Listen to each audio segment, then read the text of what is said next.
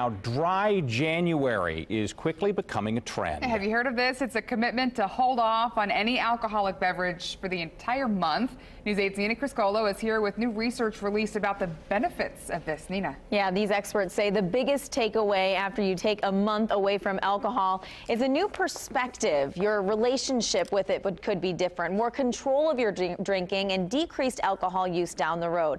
But this research shows the tangible benefits are really adding up as well. 88% of those people reported saved money. 7 out of 10 experienced improved health and better sleep. And most felt they had more energy, lost weight, and many say they had better skin. We talked to Dr. Danielle Henderson at IU Health, and she says if you do set a goal like this or another New Year's resolution, to make sure you put out detailed plans on how to keep on track. It's wonderful to set lofty goals, but you have to work daily and in small chunks to get there. And then also be kind to yourself. When you're making a behavior change, it's hard. And so recognizing that it's going to be hard and that you're going to have to be patient and be compassionate toward yourself.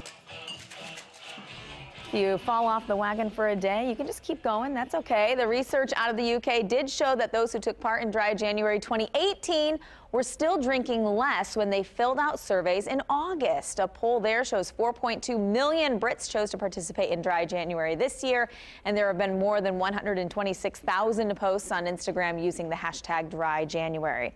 Now, health experts say the good thing about Dry January is that it's not at all about January. This is something you can do any month of the year, and if your first reaction to it is no way, experts say you might really want to consider giving it a try. And remember, next month is the shortest month of the year.